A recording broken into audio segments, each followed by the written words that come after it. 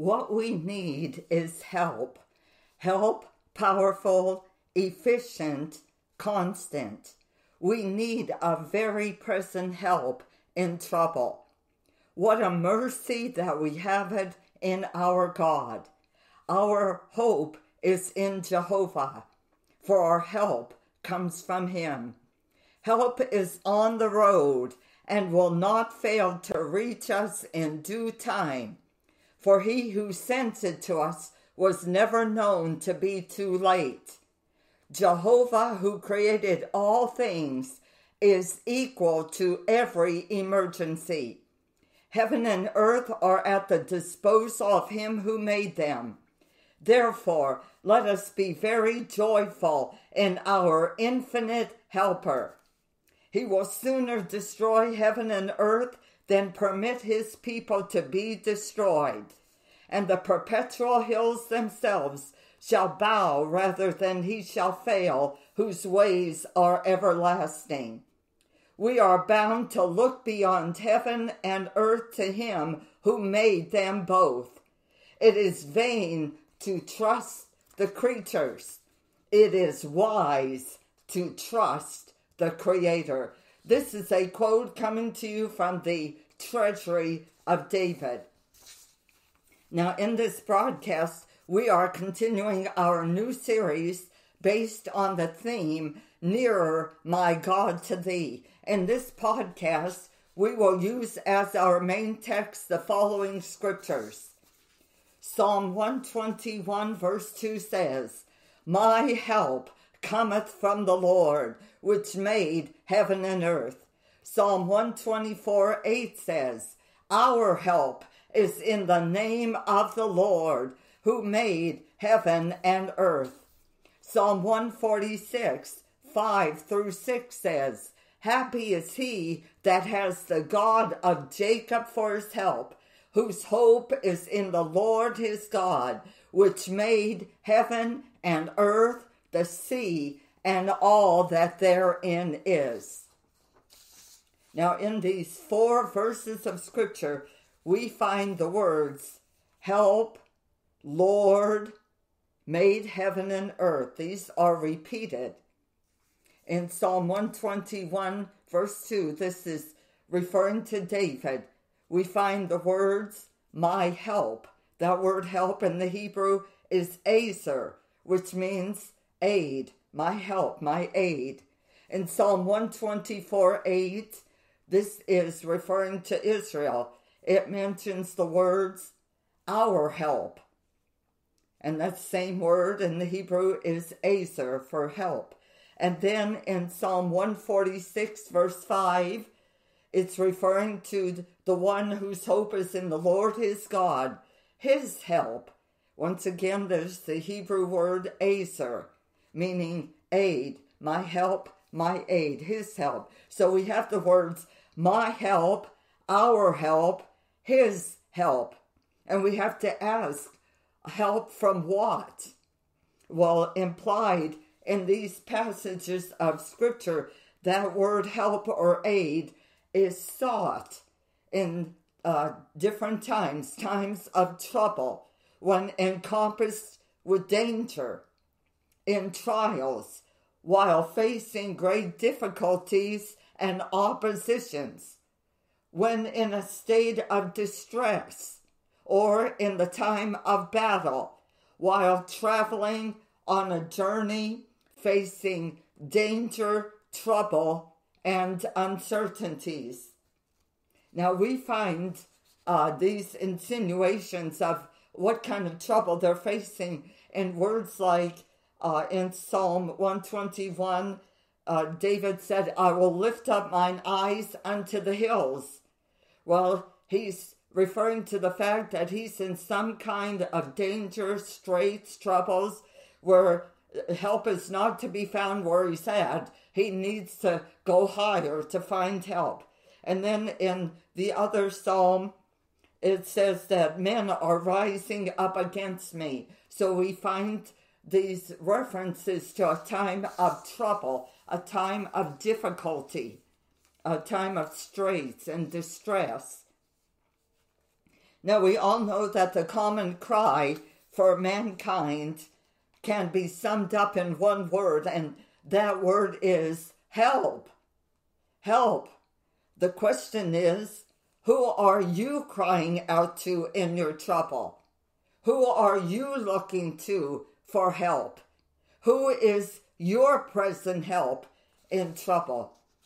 The Family Bible Note said, looking to God for help is a mark which distinguishes the true believer from all other men. Now let me say that again. Looking to God for help is a mark which distinguishes the true believer from all other men. Are you a true believer? Are you looking to God for help rather than looking to the creature? Adam Clark said, there's no help for me but in my God, and I expect it from no other quarter. Then the pulpit commentary said, what God can do, be to us the help which he has always been to his people. Do for us what he has always done for his people. What has he done in our lives? That he can still do.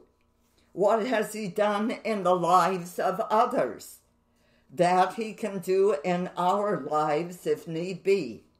What has he done in the vicissitudes of the ages? That he can do for our age and for us. Then John Gill said, in all kinds of trouble that the saints come into, the Lord has been found by experience to be an exceeding great helper of them. Moreover, he is easily and always to be come at and found by them for their help. And then the Family Bible Note said, those who have God for their defender need fear no evil. So we see in Psalm 121 verse 2 that David said, my help cometh from the Lord. In Psalm 124:8, Israel spoke these words of triumphing and victorious faith when they said, our help is in the name of the Lord. And then in Psalm 146:5, David said of those whose hope is in the Lord his God, happy is he that has the God of Jacob for his help. Okay, so looking at these verses individually, we look at, first of all, Psalm 121 verse 2. David said, my help is literally from the Lord, from God alone.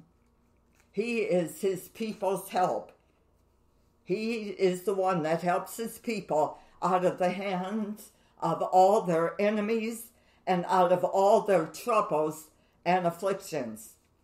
He helps them in the performance of their duty, in the exercise of grace, in fighting the Lord's battles, and in obtaining all blessings, whether they be temporal or spiritual. His help is quick, present, suitable, seasonable, and sufficient. Then in Psalm 124 verse 8, Israel said, our help is in the name of the Lord, meaning that their hope for the future, their ground of confidence in all troubles, both present and future, is in the Lord, the great Yahweh, only in him, not in any creature. In the past, Israel's help in extremity came from Jehovah, so she can readily place implicit confidence for the future in him. And the church can say the same today. In the past, her help in extremity came from God, from Jesus, so she can readily place implicit confidence for the future in him. What he did in the past, he will do in the days to come.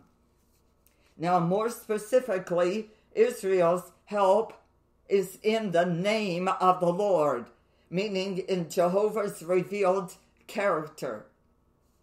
You see, in Scripture, it was usual to find a person's attributes or character expressed by a name.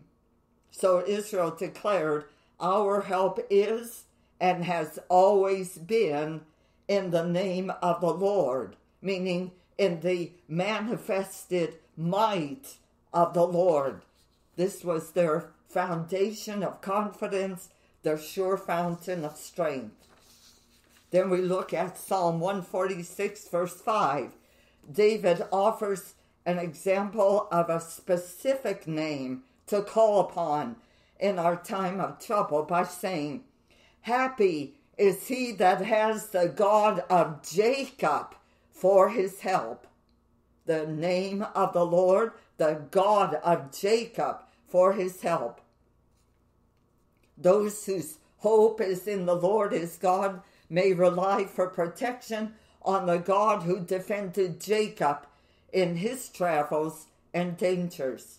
He is the God of Jacob, or we could say it this way, he is the God of the tried believer. He is the God of Jacob, or the God of the tried believer. He is the only living and true God. He helps all his people out of their sad estate of sin and misery, just like he helped Jacob. He helps them under their infirmities, temptations, and afflictions, just as he helped Jacob.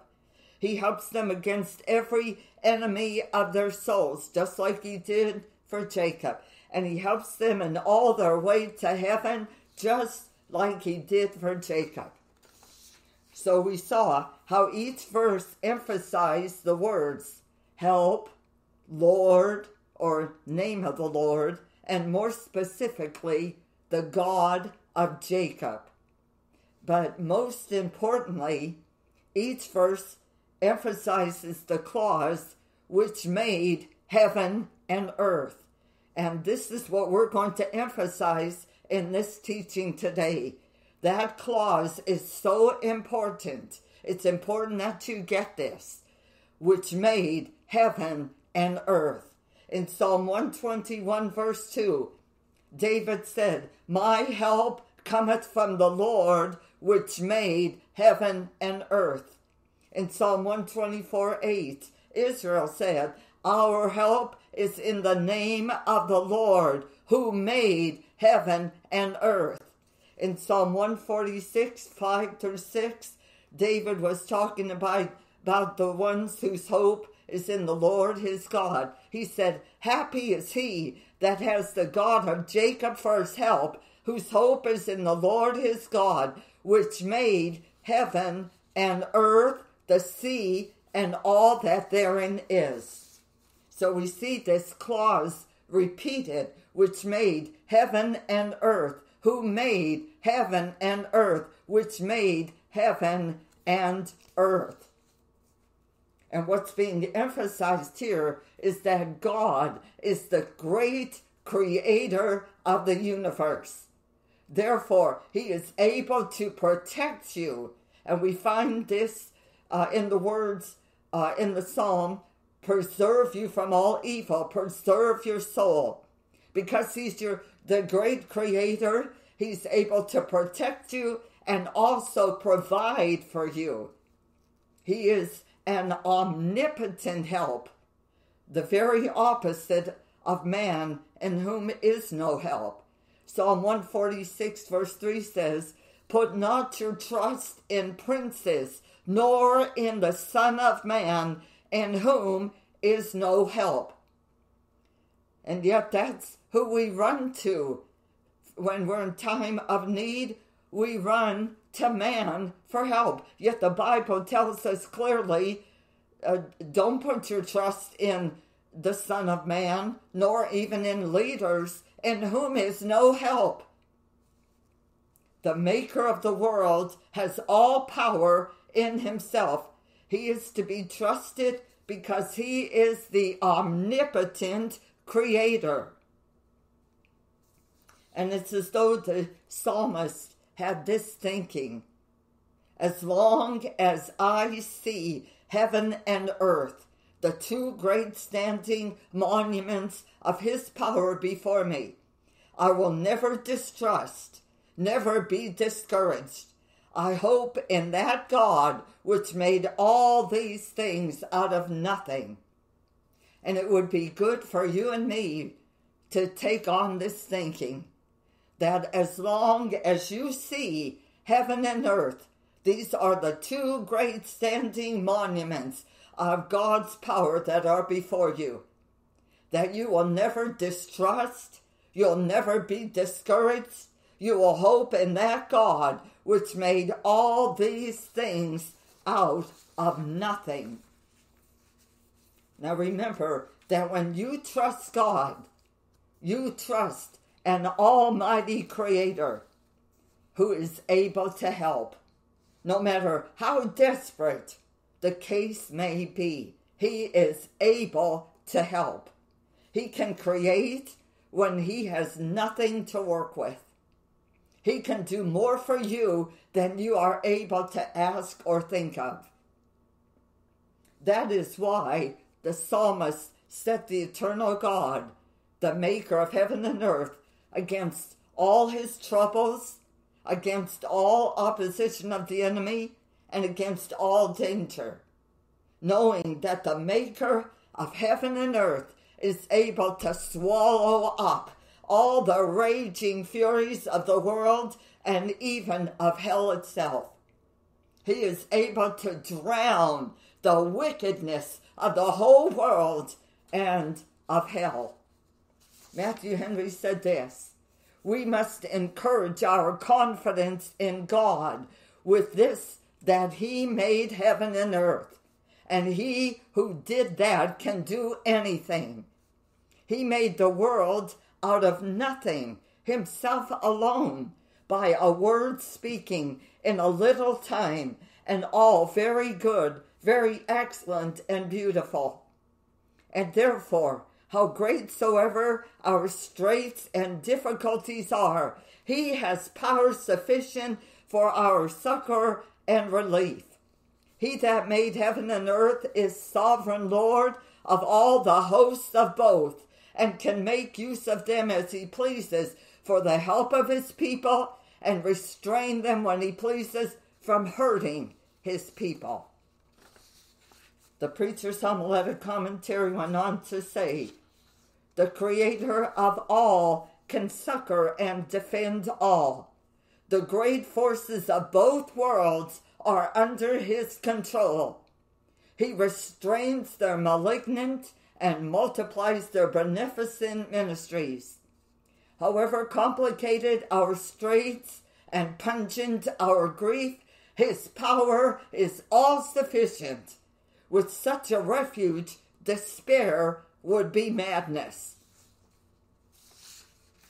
Now in closing, in 1 Peter 4:19, the Apostle Peter exhorted us with these words: wherefore, let them that suffer according to the will of God commit the keeping of their souls to him in well-doing, as unto a faithful Creator. Since there's so much danger and trouble surrounding you, this is what Peter was saying to the saints back then, and he's saying to us today. Since there's so much danger and trouble surrounding you, commit the keeping of your whole self to the faithful Creator. Now notice he used those words, to the faithful Creator. He could have said to the faithful Redeemer, the faithful Savior, the faithful Lord. But he used those words for a reason. Commit the keeping of your whole self to the faithful Creator. Place your life confidently in his hands. Commit all your interests to him. Leave everything in his hand. Deliver yourself and your life to his safekeeping. He is faithful. That means that he always keeps his promises. He's able to keep what you commit to him. He's faithful, but he's also the creator. And as creator, you can come to him and look to him for his protection and care. He's able and willing to sustain you, comfort you, and bless you under all your trials. He faithfully keeps and defends what is under his protection and power. The preacher's homiletic commentary said this: the more we widen our views of God, the more confidence we shall have in him in trouble. So in this message, we want to widen our views of God so that we could have more confidence in him in our time of trouble. So today in this message, we say, consider God as your creator. And learn to say daily, as Israel declared, our help is in the name of the Lord who made heaven and earth. Learn to say that. Our help, my help, is in the name of the Lord who made heaven and earth. And then refuse to live like the heathen in worry, tension, fear, and stress. Set the eternal God, the maker of heaven and earth, against all your troubles, against all your dangers, against all the oppositions of the enemy. And remember, when you trust the Almighty Creator, your God, know that he is able to help, no matter how desperate the case may be. He is the maker of heaven and earth. Our time is up for today's broadcast, but I encourage you, stay tuned for our next teaching as we continue our study of the theme, Nearer, My God, to Thee. This is Connie Giordano with Walking in Truth Ministry, praying that you will walk in the truth every day of your life. In Jesus' name, amen.